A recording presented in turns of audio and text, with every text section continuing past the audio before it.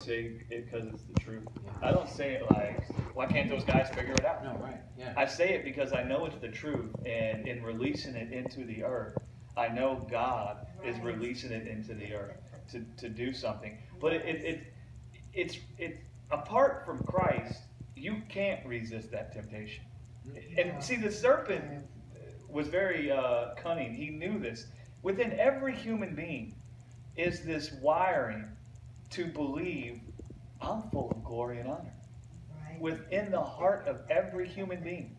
So, what do you think the heart of every human being will feel in the face of that glory and honor not being recognized? And not only not being recognized in some cases, but if they're actually being treated as if they're subservient.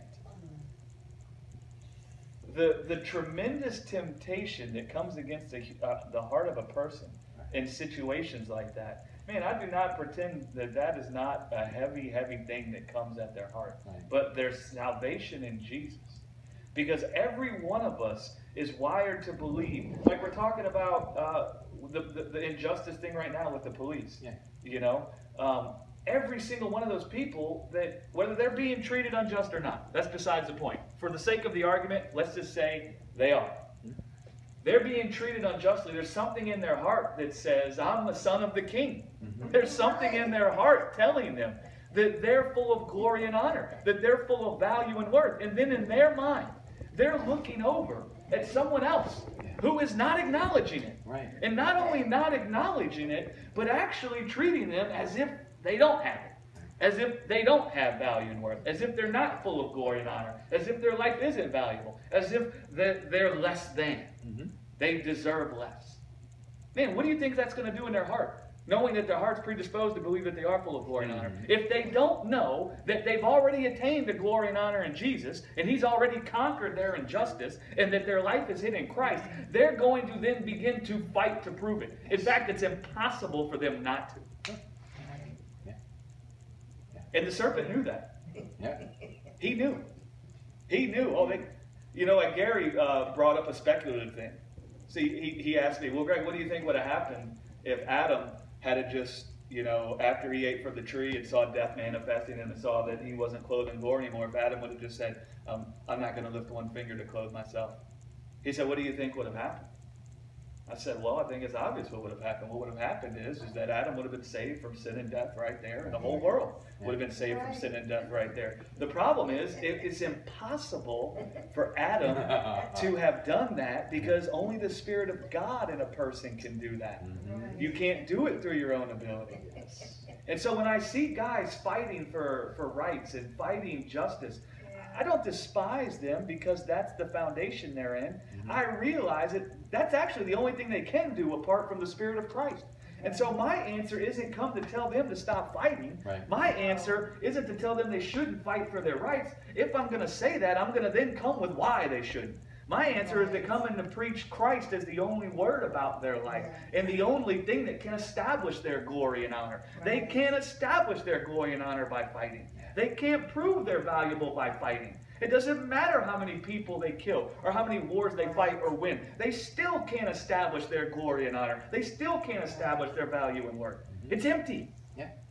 Vanity of vanities. Yeah. Right. And that's how you fight injustice, really, is you preach Christ and Him crucified, and Christ and Him crucified alone.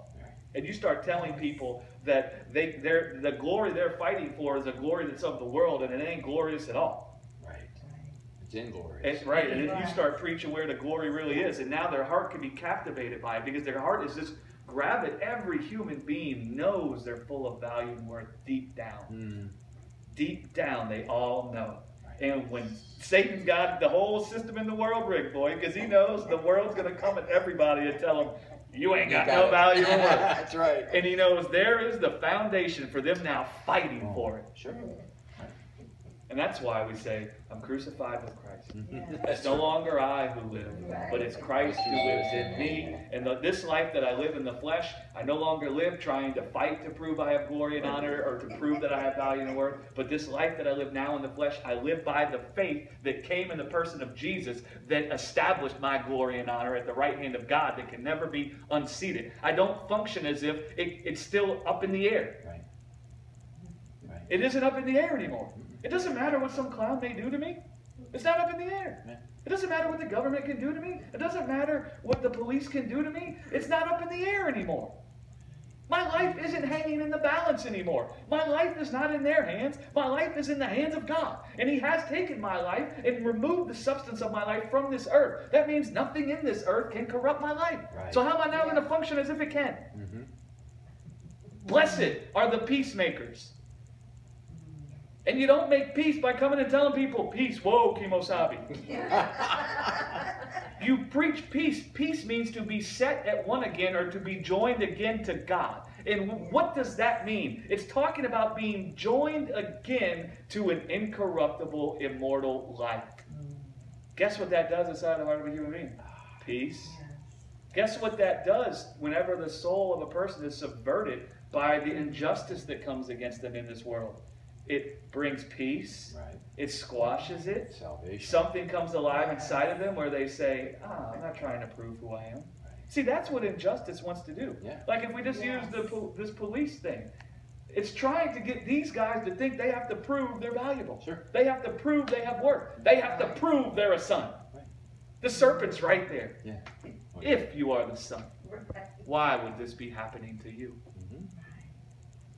Mm-hmm. Prove you're the son. Get these guys to acknowledge. If you can get them to acknowledge, then you'll have life. Yeah, but you won't. No. Oh, yeah. It's a temptation common to man. Yes. Yeah. That's how he does it. Jesus, what did Jesus see in his flesh when he went out to be tempted by the devil? He hadn't eaten in 40 days, no food or water. He saw death. He felt his flesh was dying. Sure. Right. If you are the Son of God, you make your ability your food for life. Enlist your ability and make that bread and eat it. Right. That's what the whole world is tempting all of us in the face of every injustice or inequality. If you are the Son, use your ability and make that right. It's like the devil coming and tempting us. This is the most radical way you can think of it. Use your ability to save yourself from sin and death. Right. Any injustice that can come against any of us in this world is sin and death. And so now, will we believe we can save ourselves from sin and death by our ability?